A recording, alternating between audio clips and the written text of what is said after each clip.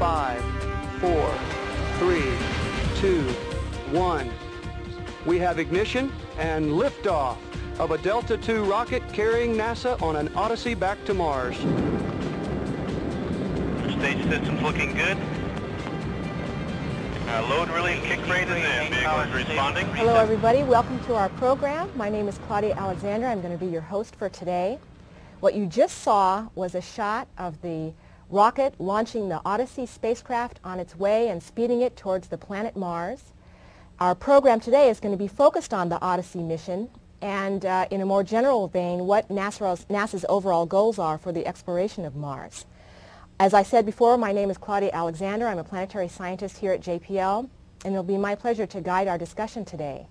Joining me is Mr. Roger Gibbs, the spacecraft manager, hello there, and Dr. Jeff Plaut, the deputy project scientist for the mission. In addition to discussing science and the spacecraft with these two gentlemen here, we've also received some email questions from you, our audience, and it will be our pleasure to also walk through some of those questions as we go through our discussion today. For example, many of you were interested in the recently released new picture of the face on Mars, the famous face. Here's a shot of it. We'll talk a little bit about that new image and a little bit about life on Mars and the water of Mars and other things as we go through our discussion today. So let's go straight to some questions about what's actually happening on the spacecraft right now. I'd like to start off by asking Dr. Plaut, why Mars? Why is Mars so important to us? Well, Mars is one of 3 planets in this region of the solar system where we live. Venus, Earth, and Mars all have many similar characteristics, but they're very different in their own ways. And Mars is different in some very interesting ways from the Earth. It has an atmosphere, but it's very cold and dry. And what we're trying to understand with the Odyssey mission is what is the surface of Mars made of, because that's going to take us a long way to understanding how the evolution of the Earth and the evolution of Mars went down different paths. Okay, so now let's ask Mr. Gibbs, where is the spacecraft right this minute, and can you tell us what it's doing right now? Well, if I could have the first view up of the spacecraft configuration, it shows what the spacecraft, it actually shows what the spacecraft will look like around Mars. It's pretty similar right now. Where it is right now is on its way to Mars, obviously. It was launched on April 7th. It's about 1/3 of its way there. And what we've been doing up to now is checking things out. It's working very well. It's working very, very well. Hopefully that will all continue. And we're preparing for the next steps in our mission. The second view is up, and it's of the spacecraft trajectory. And when that launch vehicle shot that we showed at the start of this program left Odyssey on its way to Mars, it's going to be now on an orbit going around the Sun between the Earth and the Martian orbits, and we get to Mars and we stop there. Cool. Let's see, we have a question from Ben in the 12th grade from Minnetonka, Minnesota, and he was wondering, how does NASA communicate with the Odyssey orbiter, and how do you know it's working? We use radio. We use a radio system. We have an onboard, we actually have a couple of onboard radio systems, but we have one for communicating with Earth. We have several Earth-based stations, and what we do is we take the temperature, the pressure, a number of software telemetry channels, and we're able to ascertain the health of the spacecraft. So it's kind of like having a patient on a surgery bed, and you hook them all up with the sensors all over his body, and you can kind of read what's happening. That's a good way to look at it. Some are more critical than others, but we're looking at them all. Okay. And so your report is that Odyssey's working fine right now. It's working very well. Very good. For the benefit of our audience, are there humans on this spacecraft? This is a no. This is a robotic spacecraft. It's a robotic spacecraft. You know, the basic box structure in the view earlier, you could see the basic box. It's not a whole lot larger than the span of my arms. It's exciting mission, but does not have people. And wouldn't you say it probably would be quite a long time before we're actually going to be able to send people to Mars? You know, looking at what we had to do to get this relatively small robotic spacecraft to Mars, it's a very large and very significant endeavor to get people there safely and get them back. Okay, so it'll be a little bit longer before we're able to answer that question with a yes. That's right. Okay, so you're speeding along through space, and then what's next for the spacecraft? Well, as I mentioned, the launch vehicle left us on a trajectory circling the Sun, going between Earth and Mars orbit. On October the 23rd, we will get to Mars. We approach it at a high velocity. We'll come around the backside. We turn the spacecraft around, burn the main engine for about 20 minutes to slow us down enough to get us into orbit around Mars. It slows us enough that we are captured by the Martian gravity, thank you. And we are then in a relatively large orbit, comes in close, goes up far, and we then go into about a 2-month period of aerobraking where we use the atmosphere of Mars to slow us down using the solar arrays as air brakes. Not a whole lot of force on any one orbit, but small amount of force. But over 2 months, we slow down so that the elliptical orbit eventually gets in and we are in a circular orbit around Mars. Let's see, we had a question from Portugal. Tiago Hormigo of Portugal wrote to ask, how do you engineers at JPL figure out the density of the Martian atmosphere that's used for this aerobraking activity? And that density does change with time, so how do you work with that? You know, that's a really good question. We cheat. No! Originally, the scientists will look at obscurations of moons and use telescopes and estimate the atmosphere, but the United States sent Viking to Mars, and we were able to get... That was in the 70s? That was in the 70s, and they actually went through the atmosphere and they take measurements, and so there are measurements that we have. We have the Mars Global Surveyor, which has been at Mars now for about the last 4 years, and it went through an aerobraking phase, and it has instruments to measure the atmosphere, so we have actual measurements of the atmosphere. It's a good question. It's critical that we understand the atmosphere well. We'll be using instruments on the MGS, the Mars Global Surveyor, and instruments on our own spacecraft to determine the temperature of the atmosphere that gives us the height and the density. That's great. It's a little bit like predicting the weather, isn't it? Because the atmosphere will expand and contract based on what the sun is doing at any given time. I mean, it's very true that our mission success depends upon understanding the weather around Mars. Let's see. Another question from Greg Schwartz. Once we get in orbit, and I assume we mean the circular orbit, how high will we actually be over the surface of Mars? It's a 400-kilometer or about a 250-mile above the surface orbit. Okay. We have another question from Slovenia. First of all, let me ask, is this spacecraft going to land on the surface of Mars? We go into orbit, and we have a several-year orbit around Mars, and then we raise our orbit to ensure that for at least the next 50 or 60 years it will never land. Okay, and our question from Slovenia is that the lander part of this mission was actually canceled. So will the orbiter be able to, you know, achieve all the original scientific goals? The scientific goals for the Odyssey program were divided into orbiter and lander objectives. The orbiter will conclude with meeting all of its objectives. The lander objectives will not be met by the orbiter, but what we did do was take this opportunity to refocus our attention to the orbiter to make absolutely certain it's going to work. And NASA has on the books plans for future missions for landers that are more capable than the one that we had on the books, so they'll capture all that science data in the future. Great. Now I'd like to ask, now Odyssey, being an orbiter, is going to be joining Mars Global Surveyor, which is already in orbit around Mars and has been, as you mentioned, in orbit for about 4 years.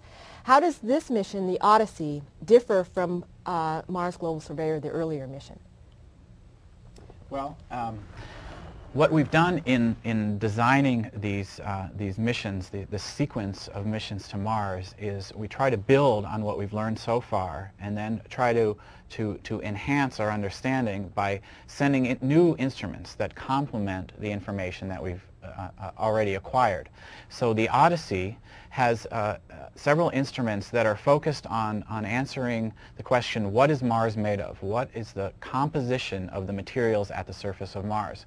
So far, we've gotten a great deal of data about the surface topography. We have many, many images of the surface at high resolution, but we still are only beginning to understand what the surface is made of. So we're kind of filling in that gap in our knowledge by sending these new types of instruments to understand the surface composition. Okay. Let me just go over that again, because we did have a couple questions from Tim Mitchell of Huntsville, Alabama.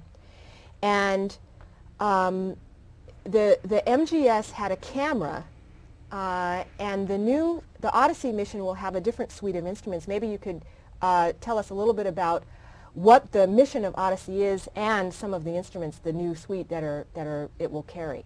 Okay. The Odyssey spacecraft carries 3 sets of instruments, 3 instrument packages. Two of those are for the purpose of looking at the surface of Mars to understand its composition.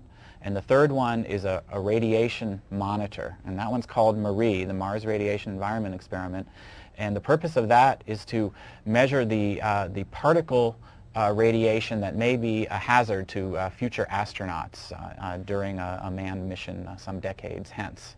The other two instruments, one is called the gamma ray spectrometer, or GRS, and the third is the THEMIS, the Thermal Emission Imaging System. Those two instruments are using different approaches to understand and map the composition of the surface materials. Now, THEMIS is a camera system, and so it will be taking pictures both in the visible part of the spectrum, but especially of interest is in the infrared part of the spectrum, a part of the spectrum that your eyes cannot see.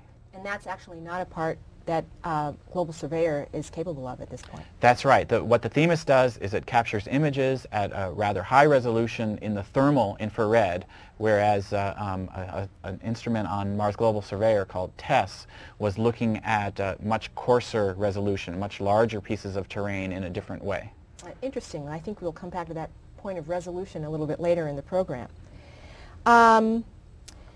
Let's see, I'd like to ask how Odyssey will look for water, and we also have several questions from our viewers about that. So we have some questions from Rex Garns and Greg Schwartz about how can the spacecraft locate and tell the difference between water that's on the surface and water that's under the surface of Mars. The gamma ray spectrometer suite of instruments has three different components, and all of them are sensitive to the presence of hydrogen in the soil in about the upper meter or 3 feet or so of the soil. Now, hydrogen, of course, is a component of water. So we believe that by measuring the hydrogen abundance, that's going to be a good indicator of where water ice may be located in the soil. Now, whether that water ice is right at the surface or somewhere within that first meter is something that actually we're going to be able to make an estimate of by comparing these hydrogen measurements between the three different instrument packages on the GRS system. Now, we won't be able to see water any deeper than about a meter or so. So we're really just looking at that near surface package of soil. We have a question from Joshua Morrison wondering if you can find hydrogen. How do you know that hydrogen is actually associated with water and not some other compound like methane or something else? Well, that's an excellent question. And certainly hydrogen is present in our solar system in many forms. It could be free hydrogen. It could be bound to oxygen in the form of water. It could be bound to carbon, as you mentioned, methane. It also, hydrogen is present in certain minerals, in clay minerals, for example. So we can't, at the moment, rule out that hydrogen may be in some other form in the soils of Mars. But what we can say is we know that there is water, H2O molecules at Mars. We know there is water vapor in the atmosphere in sort of trace amounts. We know, because we've directly measured water ice in the surface at the polar region, in the North Polar region of Mars, and up to this moment, that's the only form of hydrogen that we've actually measured at Mars. So our going-in assumption, which we'll have to verify with these measurements, is that most of the hydrogen in the soils of Mars is probably in the form of water. Cool. Let's see. You talked about being able to measure the elements and minerals, and can you tell us what's the difference between those two, and how will the difference, measuring those differences, what will that tell you? Well, we're taking two approaches to measuring the composition of the surface. As you mentioned, one approach is to measure the elements, and those are the atoms, the atomic elements on the periodic table, things like iron, magnesium, carbon, oxygen, etc. The other approach is to look at the minerals. Now, a mineral is a combination of elements in a certain crystal structure and certain combination, and examples of minerals are quartz and feldspar and salt crystals and things like that. Those are all minerals. So the GRS, the gamma ray spectrometer, is looking at the elemental composition. The THEMIS, the thermal system, the imaging camera, is looking at the mineral composition. So we're taking those two approaches, and both of them are really unprecedented. They're going to give us information about the surface composition of Mars that we've never had the ability to acquire before.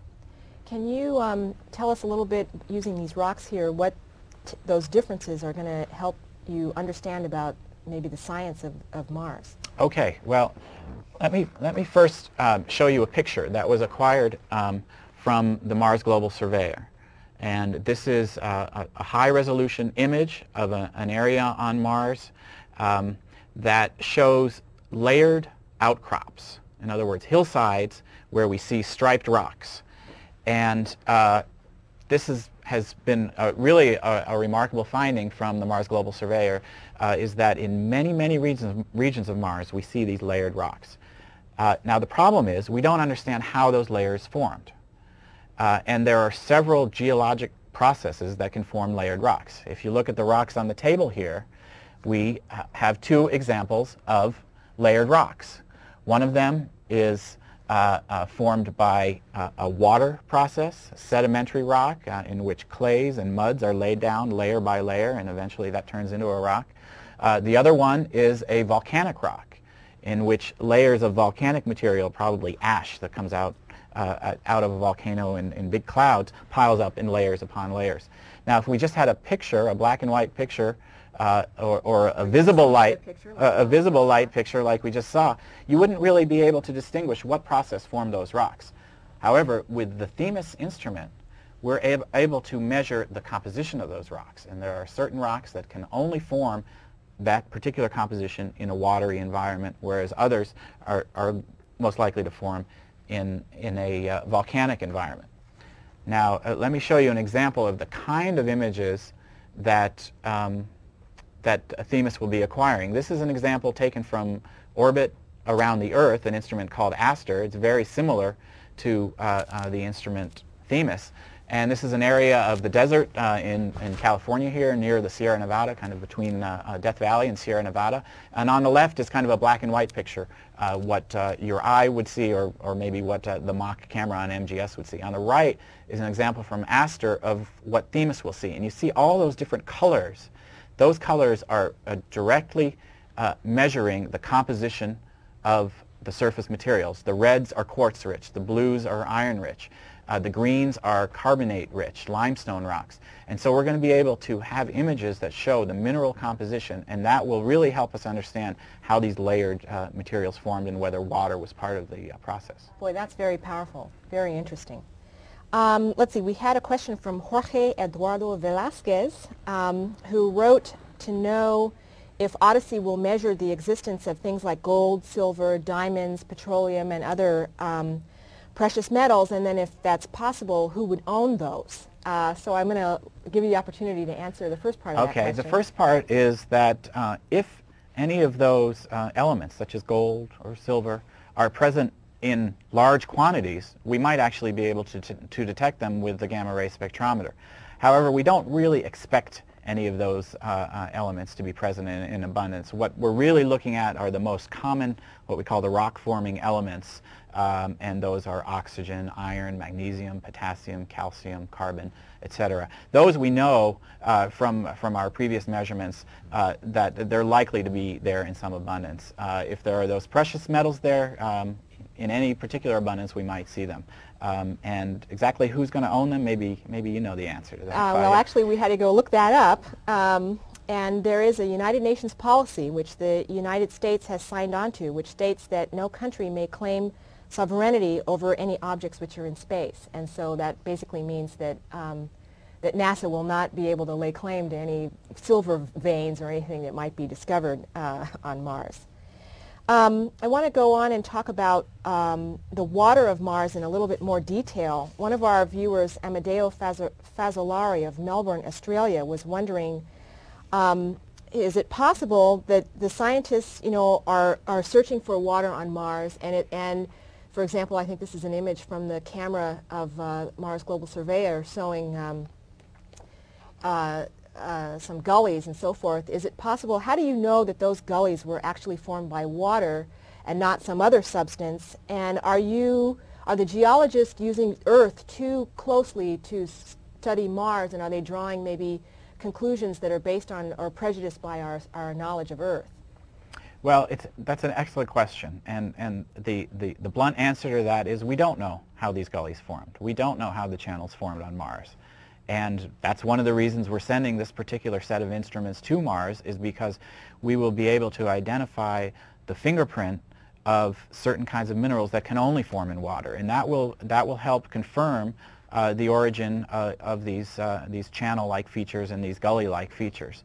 But again, as with the case of whether hydrogen exists as water ice, the bulk of the evidence, the weight of the evidence that we've acquired so far really points towards water for carving some of these small gullies that we're seeing in the images, in the high-resolution images, and also for carving these much larger channels that are shown in this topographic image, which are the massive outflow channels that apparently burst out of cliff sides and traveled for thousands of kilometers carrying material and carving canyons.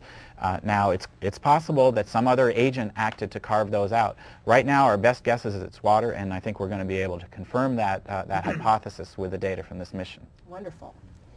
Let's see.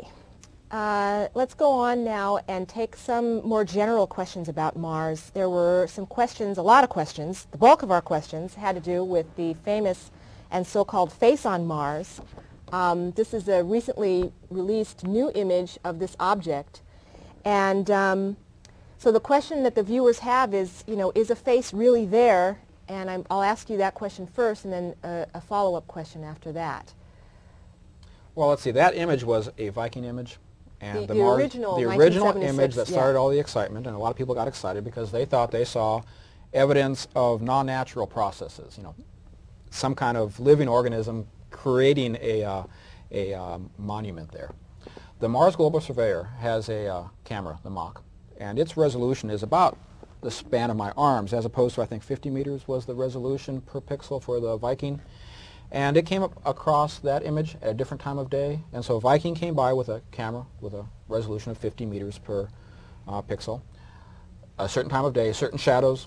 MGS came by with a different picture. And if you look at this now, you say there are natural processes. There's erosion. There is, whether it's wind or water erosion, there is erosion, and it's a natural process. Well, now, one of our viewers was wondering, the difference between this picture and the original 1976 picture is so striking, and you had mentioned that it seems to be a naturally eroding feature of Mars, but it seems like there's a lot more erosion that happened between now and that original picture. How is that possible? And could you address that comment? Well, we have higher resolution, and it's a different time of day. Jeff just showed a couple of images of an Earth-based site where we had different resolutions, and they look markedly different. And yes, you might not even be absolutely certain they were the same. We know they were. The difference of resolution can make things look a lot more detailed. Completely different. Can make them look different. Yeah. I think actually that might be even one reason why we send what might seem to be redundant instruments to a target. Once there's greater resolution, it can completely change your impression of what a thing is, or some sort of scientific measurement that is made even. Well, that's right. That's right. Let's see. There were a lot of questions about potential life on Mars, and I'd like to go through a couple of those. We had a question that noted that scientists often speak about prerequisites for life, water and oxygen, etc., and they apply those prerequisites from everything on Earth from bacteria on up. And is it possible that life on Earth requires water and oxygen because those are the things that are available on Earth, and life on Mars, because there are different things available, might take a completely different turn and be a completely different life form? Can you address that question? Well, clearly that is possible. What the Odyssey mission is going to do at Mars is basic science. We're going to understand the presence of water and weather and geological formations and understand a bit of the history of Mars. We're not precluding looking for any kind of scientific exploration or any form of life. What we're trying to do is do basic understanding. Water is clearly something that's a part of life here on Earth, and understanding the water history of Mars is very important.